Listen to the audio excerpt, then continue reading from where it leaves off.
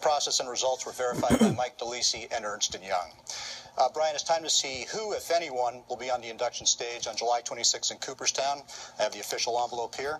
We'll open it up. Let's see what we have.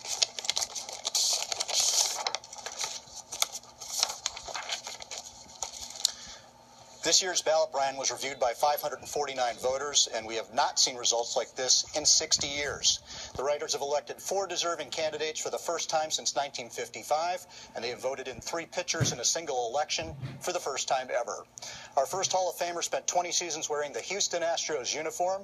He was named to 7 All-Star teams. He won 4 Gold Glove awards as a second baseman, thanks to his coach, Yogi Berra, who moved him out from behind the plate. He ranks 5th all-time in doubles, 15th in runs scored, and is just one of 28 members of the 3,000 hit club, a very prestigious one in that. Craig Biggio, welcome to Cooperstown.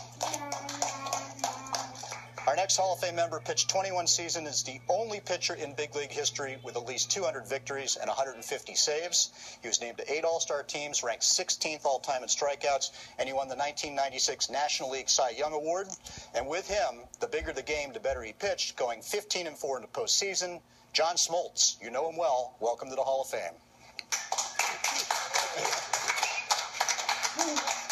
Our third member was an 8-time All-Star who led his league in earned run average 5 times and won the 1999 American League Pitching Triple Crown.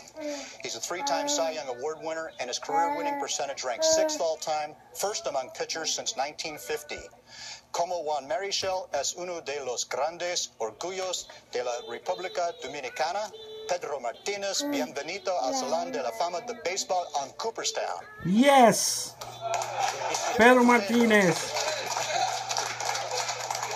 Our final member of the class of 15 struck fear in the hearts of most anyone who dared enter a batter's box against him. Over 22 seasons, he totaled 303 victories, 22nd all-time, and 5th among left-handed pitchers.